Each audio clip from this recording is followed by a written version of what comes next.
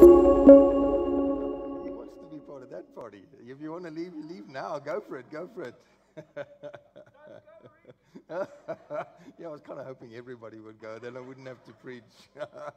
Oh, it's just great to be here with you this morning again on our third and probably final episode on the whole conversation on In for Good. And the question that we were posing for this morning's conversation is the whole thing of, okay, so we're in for good, but in for who's good? Yeah, I read a line from Richard Blackaby, great pastoral counselor, who at one stage said, you know, you really need to set boundaries on people who are demanding your time and energy. And he says, sometimes you get to the point where you feel fixing you is killing me, kind of thing, you know. So maybe if we ask the question, in for who's good, who's fixing who and who's killing who, eventually I think when we understand what God intended, when He set things up to work the way He designed them to work, it would work out for everybody's good. And when I'm focused on doing what He considers to be good for His good, I am the one who reaps the benefit. It happens to work out for my good, and eventually it works out for the good of those around me. That's the way God has set things up to work. That's the way His goodness cascades into this world. We cannot separate the concept of good from the person of God. I love the way the Old English, Anglo-Saxon word good, G-O-D, was spelt. That was it. The word good, G-O-D, and the word God, G-O-D, was spelt the same. The only way you could differentiate between whether this is good or God is if there's a capital G in front of the word. If it's the capital, it's got to do with the person, God. But if there's no capital G, then it's got to do with the nature, the character, the goodness, the character of the thing that you're talking about. So good and God cannot be separated from each other. Once they do, you have a reference for what is good that is not godly. Or you have a reference for God that is not good. I think what we've done in our society today is that we've separated things that should never have been separated from each other. Like, for example, separating what is good from who God is. Thinking that certain things, because I believe they're good, will work out good for me. Like the prodigal son who decided it's not good for me to stay in this house. It's going to be better for me to leave this place and go and do what I know I can and should and want to do. We'll go to that conversation in a moment. You know where that ended up, don't you?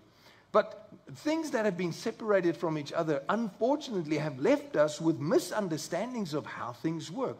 Let me give you one example. And this one changed the way I see reality. Genuinely. It changed the way I see reality.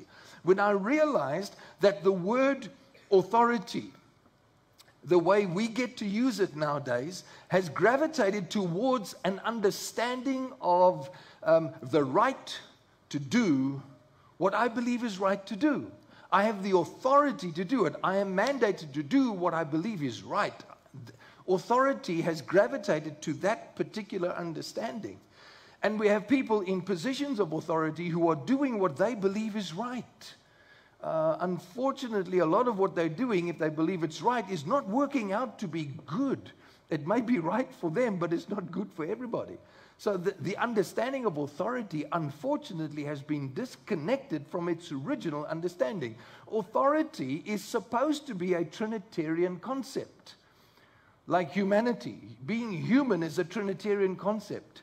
We are spirit, soul, body, the entire spectrum, spiritual things, physical things, and also the psychological. As human beings, we cover the entire spectrum.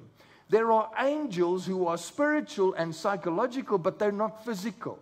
There are animals that are physical and psychological, but they're not spiritual. Human beings are the only creatures that cover the entire spectrum. Unfortunately, I think a lot of our modern understanding of what it means to be human has gravitated away from the Trinitarian understanding of humanity, more to a secular understanding of humanity. We're physical and we're psychological, and that's that. We have reduced what it means to be human away from what God intended humanity to be. And so we've done with authority. We've reduced authority to being something that it shouldn't be. Actually, authority as a Trinitarian concept cannot be separated from responsibility and accountability. Authority can only be true authority if those two things come with it.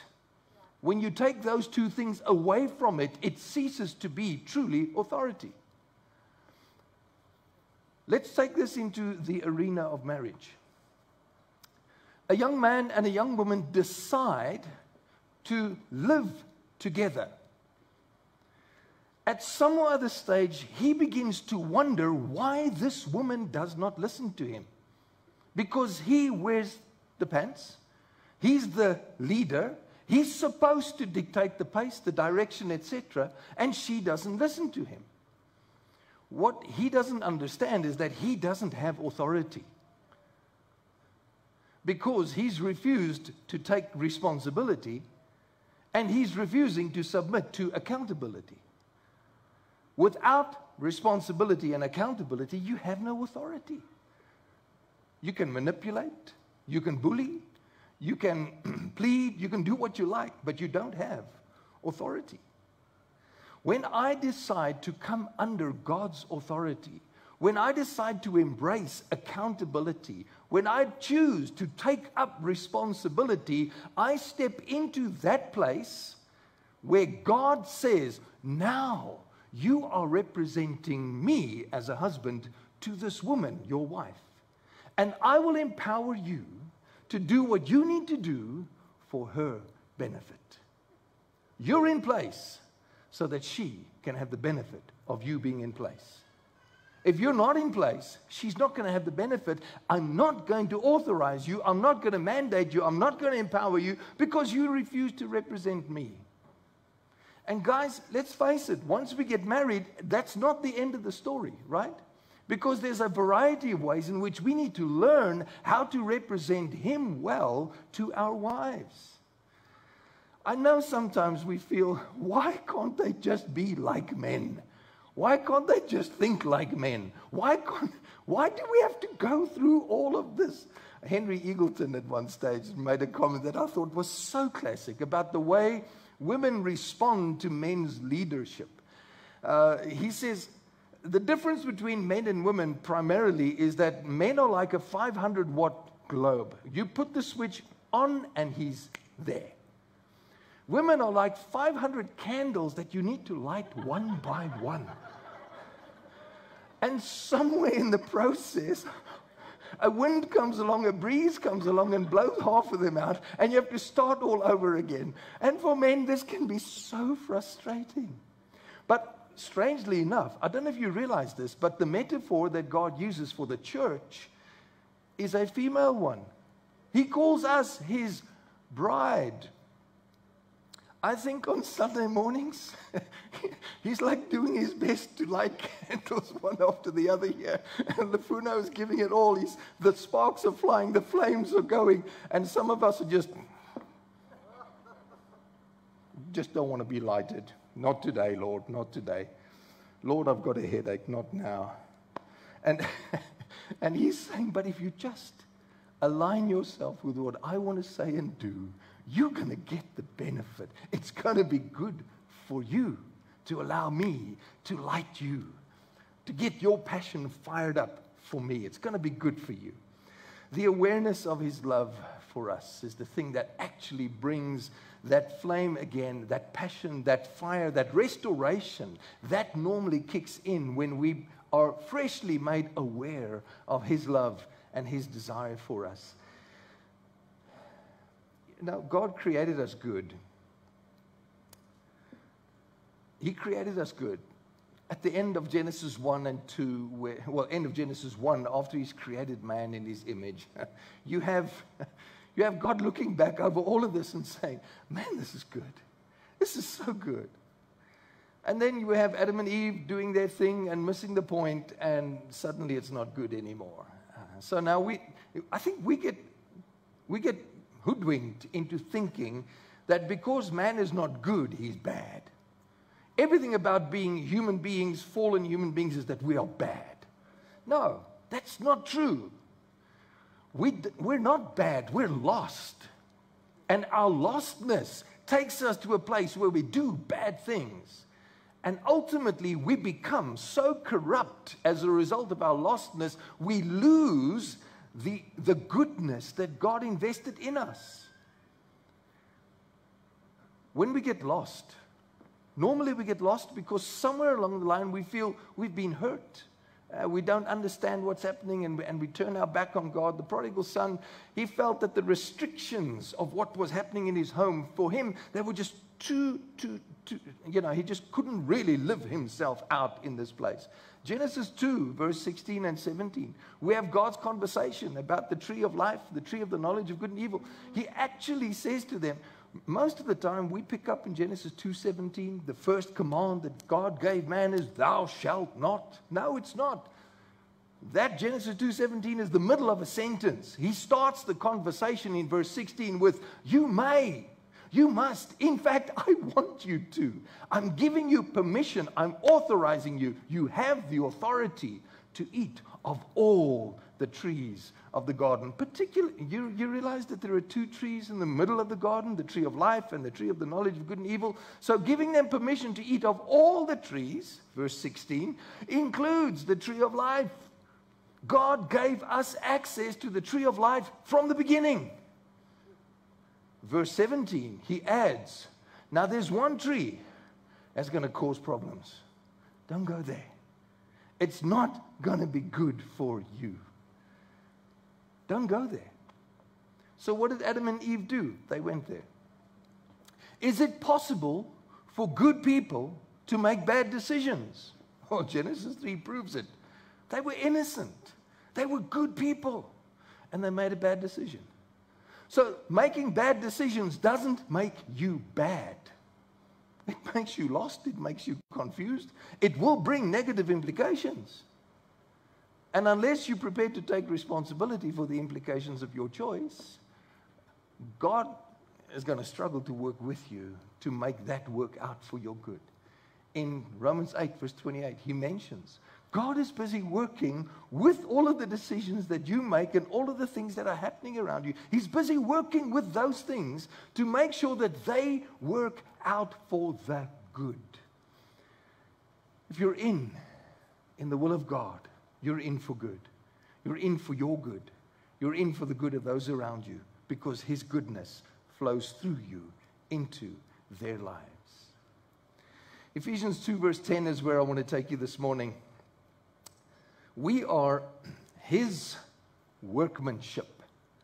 We are his own masterwork, and I'm taking this one from the Amplified, Ephesians 2:10. We are his own masterwork, a work of art. In Christ Jesus, we have been reborn from above, spiritually transformed, renewed. Wait, let's just pause the conversation here. I've just been talking about people who've made bad decisions. Don't become bad people, become lost people. How do you get from being lost back to being back in the will of God? It's very easy.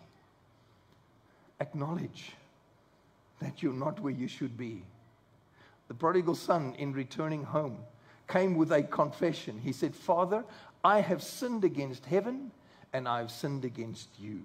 That's a great place to start. Acknowledging before God, I'm out of line here. I'm sorry, I missed it. Please forgive me. And then acknowledging to those around you that you have disrupted by your decisions, saying, I'm sorry, I got it wrong. Please forgive me. That's a great place to start. Confession, as they say, is good for the soul. So we confess that we've been out of line.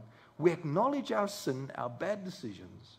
Then we believe that God's way is better than our way. And in fact, God provided for the fact that you're going to make bad decisions.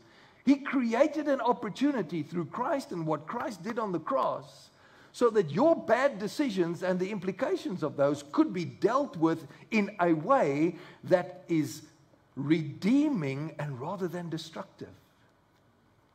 In Christ, he took upon himself your sin, your problems that you caused. And when you engage with him and ask for his participation in restoring your life, and you come under his authority, prepared to take responsibility and live with accountability, guess what happens? Suddenly, the decisions that you start making are aligning with His will and His heart, and you begin to live in the will of God. Now, those are the kinds of people that Paul is talking about here in Ephesians chapter 2. He's just started the first 7 verses of Ephesians 2 describing who we were, what we got up to, and how that by grace we are saved through faith in Christ Jesus. We have been restored to a position of righteousness in Him. From that point on, he starts talking about who we are and how God has put us together and for what purpose. We are His workmanship, His own masterwork, a work of art, created in Christ Jesus, reborn from above, spiritually transformed, renewed. Maybe I should just take you to some behind-the-scenes language here. I just love language, and I love the way the language of the Bible is put together. So bear with me. If I'm boring you, just put the pause button on that recording. You can come back to it in a few minutes' time. The word for His workmanship, the Greek word there, is the same Greek word that is foundational to our English word poem and poetry. You are His love sonnet. He has put you together, recreated you in such a way that when you move, it's poetry in motion. When you speak, it's poetry to His ears. You are His poem. Now that connects with the Hebrew word in Genesis 2, verse 22. The concept in Genesis 1 and 2, God is creating stuff. And there are 3 Hebrew words that are used for His creating. The first one is Genesis 1, verse 1. In the beginning, God created the heavens and the earth. The Hebrew word for that, created, that's like bringing into existence stuff that never existed before. Nobody had the idea that it could ever be. He had the idea. He spoke. He brought it into existence. Creating out of nothing all that is. That's the word in Genesis 1:1. Then in Genesis 2, verse 7, when He makes man, this is weird, it's lovely. It's like a kid playing in the mud, clay dough, that kind of stuff. Nah? It's like God is, He's experimenting. He's, trying to be kind of, okay, I wonder what will happen if we do this, or maybe that. Maybe we should try this. And you see the Father, Son, and Holy Spirit playing in the mud and putting together this thing that they call man. So, gentlemen, the impression that you had of yourself, you're actually just a glorified clump of clay. But God comes and He breathes His breath of life into that, and man becomes a living soul. That Hebrew word that's used for made or create or shape, it's different to the first one in Genesis 1, verse 1. Now, in Genesis 2, verse 22, you know the story where He opens up Adam's side while Adam is in a deep sleep. Some people say he never woke up, but let's not go there now. While God is opening up Adam's side and taking out a part of what was inside of him, the Hebrew word for when He creates or shapes that rib or whatever it was into the form of a woman, that's the same Hebrew word. It's craftsmanship to the nth degree. It's ingenuity. It's incredible skill that is being exercised to bring about this creature. Ladies, I know when you read that, you understand that you, in the way you have been constructed, you are light years ahead of your husband. I mean, he's like model 0.1 and you are model 10 point whatever it may be, okay? Light years difference. And that is the word, the Hebrew word in Genesis 2:22, that this Greek word poem, poetry, actually connects with. And when he talks about the church, the believers who have been brought together, reconstructed, reshaped in Christ, this is the word he's using. You are the most intricate thing that God could ever have dreamed of putting together. This is who you are. The goodness of who you are as a recreated being in Christ. It is unparalleled, unequaled. There is nothing like it. So why did he go to all that trouble? Well, the verse carries on and he tells you why. Starts with, we are his workmanship, his own masterwork, a work of art in Christ Jesus, created in Christ Jesus, reborn from above, spiritually transformed, renewed, ready to be used for good works, which God prepared for us beforehand, in which taking paths which he set so that we would walk in them, living the good life which he prearranged and made ready for us. This is what you were designed for. That phrase, the good life, remember I said the word good and the word God cannot be separated from each other? Anybody who's inviting you to engage in the good life that is not in alignment with the character, the nature, the purposes, the presence of God, that is not a good life. It cannot be a good life. It can only take you to destruction.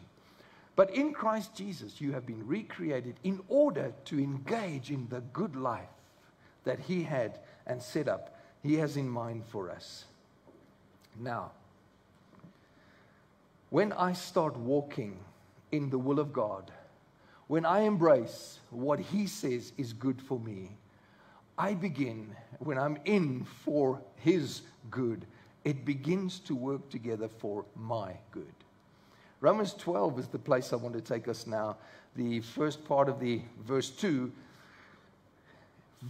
I'm taking it again from the Amplified, very intriguing way that Paul has put this thing together. He says, don't be conformed to this age. Now that word conformed, interestingly enough, it does have connections with Genesis 2 verse 7.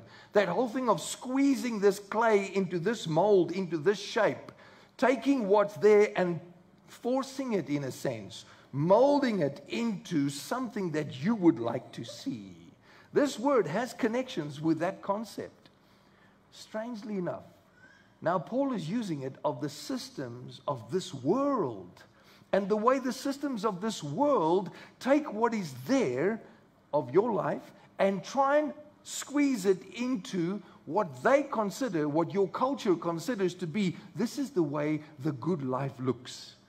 And you get squeezed into that mold, and you are, ladies, you know, teaching your kids to bake or whatever. You roll out this pan of dough or whatever, and then you start cutting away what you feel doesn't fit into this shape. You know how that works.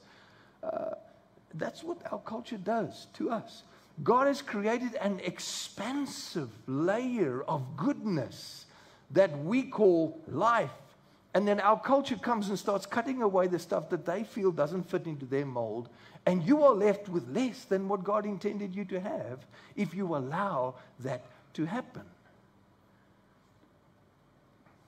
Don't be conformed, molded into a predetermined shape or pattern, but be transformed, changing from the inside out. Listen to what Kenneth Wust, a Greek scholar, how he translates this part of that particular verse. He says, stop assuming an outward expression that does not come from within you and is not representative of what you are in your inner being, but is patterned after this age. Change your outward expression to one that comes from within and is representative of your inner being. Isn't that amazing how the call upon our lives is to be sure that we're not allowing culture to dictate to us what is good? So, don't be conformed to this world or this age, fashioned after or adapted to its external, superficial customs, but be transformed or changed by the entire renewal of your mind, by its new ideals and attitudes, so that you may prove for yourselves what is the good and acceptable and perfect will of God, even the thing which is good and acceptable and perfect in His sight for you. Are you seeing what's happening here? When you choose to engage Him for what is good for Him, what He decides is good, it turns out to be good for me. I begin to experience, so that you may know the will of God. How many of you have found yourself at a place from time to time where you say, I wish I knew the will of God for this situation. Am I alone? Sounds like it's a regular occurrence. Most of us. Okay, but Romans 12 verse 1 tells us how to set ourselves up so that we can begin to experience first-hand knowledge of the will of God. It tells us, give your body a living sacrifice, fully given over to His purposes. That's the way to set yourself up, to begin to know the will of God. Then he says, don't allow this culture to tell you what is good and what is right. Embrace that which is within you, the Christ life within you. Start finding ways to let that be expressed, so that you may know experientially what is the will of God for you. And he mentions 3 words: good, perfect, and acceptable. I was annoyed the other day, well, some time ago, when I read a comment on the good, perfect, and acceptable will of God, where the writer says there are 3 levels to the getting into the will of God. Firstly, there's the good will of God. It's not bad, but it's not really what God had in mind. It's good. Then there's the acceptable will of God. Yeah, that's okay. In fact, God doesn't mind if you do that. It's obviously not quite where He wants you, but actually you're a lot better off there than you were otherwise. And then there's the perfect will of God. When you're doing everything spot on perfectly, you're absolutely, like that's where the Father says to the Son, this is my beloved Son in whom I'm well pleased. He's doing everything right. And then I realized, but this can't be true. Because the statement that the Father made over the Son, this is my beloved Son in whom I am well pleased, Jesus hadn't done anything up until that point. So it wasn't about achieving a 10 out of 10 so that you can live in the perfect will of God. It's got nothing to do with what you're achieving. It's got nothing to do, in a sense, with your behavior. It's got everything to do with understanding and grasping what His desires are and stepping into that. The good will of God. I want you to understand, when God says, this is what I want, this is my will, the good will of God, there's nothing negative about it. There's nothing bad about it. There's nothing destructive about it. There's nothing disruptive about it. It's quality through and through. It's good. You can embrace it with absolute conviction. It's good. The will of God is always good. The will of God is always acceptable. There's nothing in the will of God that anybody can look at and say, I'm so sorry, but that cannot apply to me. It's not acceptable. I can't accept that God would expect that of me. There's nothing in there that is not acceptable. The will of God is universally acceptable. The will of God is perfect. There are no loopholes. There are no flaws. There's nothing about the will of God that the Father will probably one day sit down and say to the Son, we forgot something. We missed something. We should have thought of this. Do you think it's too late? How should we go about fixing this? The will of God is perfect. There's no flaw to it. There's nothing wrong with it. You will never be able to find fault with it. At the end of time, you will discover how perfect the will of God actually is. But the invitation that you have this morning is to engage in the will of God so that you can begin to know experientially for yourself how good it is to live in the will of God, knowing and doing His will. I talked about marriage, stepping into the authority structure that God has in mind for marriage. I think dealing with money, pretty much the same. God has processes that He has put in place for stewardship. Now, one of the things that for us is difficult to comprehend is that you're actually supposed to give your money away. You're supposed to give it. That's kind of weird. I know how to spend money, but to give money, that's not quite, well, our culture is telling us, guys, don't give unless you can get.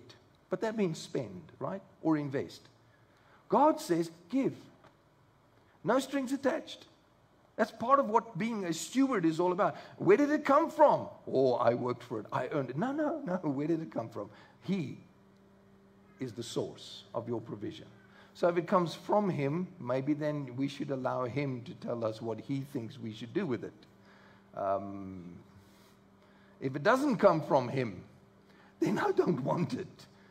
I don't want it, because then it comes from somewhere else, and I'm in trouble taking hold of it and wanting to use it. But if it comes from him, then let's give him the opportunity to tell us what he thinks we should be doing with it. Let's walk in his will when it comes to stewardship. Every day, we're challenged with so much need, and we begin to wonder, Lord, what is your will for this or that or the other? He has ways and means of addressing needs, even your needs. There are times when you're wondering, God, how are we going to fix this? He's got a plan. And part of his plan is that somebody is going to be giving so that what you need is going to be made possible. That's the way he set things up to work.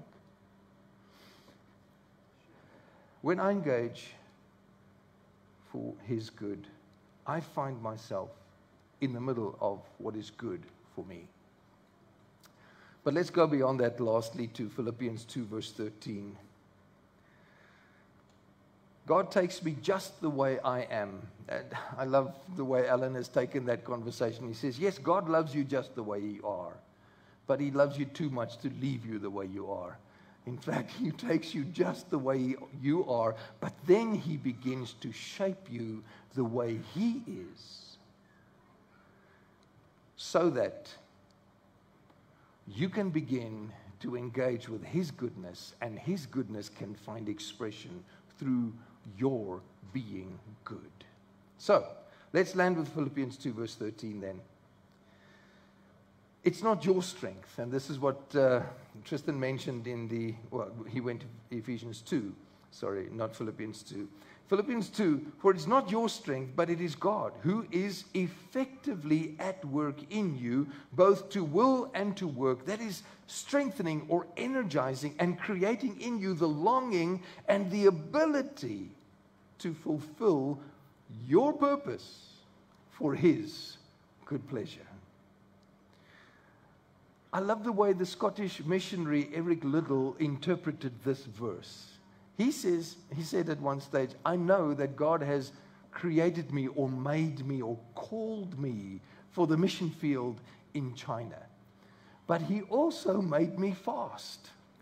And when I run, I feel his pleasure. How many of you know that God has made you in certain ways, and when you do that, you don't only feel good about yourself, you feel his pleasure? How many of you have tapped into that experience? Most of us, all of us should, in fact. And if we haven't, I was in conversation this week with a student, a music student, who was plagued by this understanding of, I must be careful not to become too good, because if I become too good, I will become too popular and I will become too important. And then people will not see Christ, they will see me and my talent. And I'm saying to her, no, that's not the way God designed us to work. Okay, if it was like, if it was that way, let's take this thing to its logical conclusion. We come to church on a Sunday. So what we do is we put our worst people up here. And we ask those who are musically not quite there and who don't really have the talent to sing in tune, let's put them up there so that through their weakness, his power can be made known. Huh? Like, okay, so what happens? Half of the guys in this house feel, I don't want to come back to this church. It's difficult to worship. And then what we do, like every third or fourth Sunday, we put our worst preacher up on the pulpit. Like hey, this Sunday. Like, okay, but then we say to the preacher, and we say to him, please, don't preach too well. Don't inspire them too much. Just share a bit of stuff here and there. Let them, And then, eventually we get to the point where we realize, but actually the more we speak, the more people look at us, and the more people miss God. So maybe we shouldn't really speak. So maybe what we should do is we should put the notes up on the screen, and we should say to the people, now it's time for the word, and leave them to read the sermon notes. And at the end of the sermon, when they finished reading, they can say, God, thank you, Lord. Thank you for your word. Thank you for inspiring me. Thank you. And then they can walk out and say, great sermon, great sermon. And nobody's gotten in the way. That's not the way things work. When we engage with the creator of the heavens and earth, we create with the most, how should we say, the most humble and yet the most capable of creative beings that you could ever find. When God shows off, when we look at what he does, and we are overawed and impressed to the nth degree because he's showing what he can do, what does it do to us? Does it take us to the place where we say, show off? No, it doesn't. It takes us to the place where we're inspired and we want to get to know him better. It changes the way we approach life. So when he engages with your life, he wants to take it to a place where it inspires people around you, where people look at you and say, how do you get that right? Wow, I'm so impressed with the way you do this or that or the other. So what do we do then? Oh, yeah. No. Philippians 2:13. Guess what? I wouldn't be able to do this if I wasn't engaging with God, if his life was not making it possible. Now, we don't have to say it in so many words. Sometimes we can. Sometimes we get the opportunity to do that. But the fact that they're seeing something of who God is and how God works through our lives draws them, firstly, to us in relationship, and secondly, through us to him. So when I'm in for his good, man, it works out for my good. And through his goodness being revealed and at work in me, his people around me begin to experience the goodness of God. Now, part of this, and let me land with this invitation. For those of you who are regularly in services where I preach, you are surprised now that I'm ready to finish. Normally, I have another 20 minutes to go. So you're getting ready for the next round. And no, I'm not going the next round. I'm genuinely going to land it here with this invitation. Part of being local church is that the goodness of God in us and through us gets to impact other people's lives.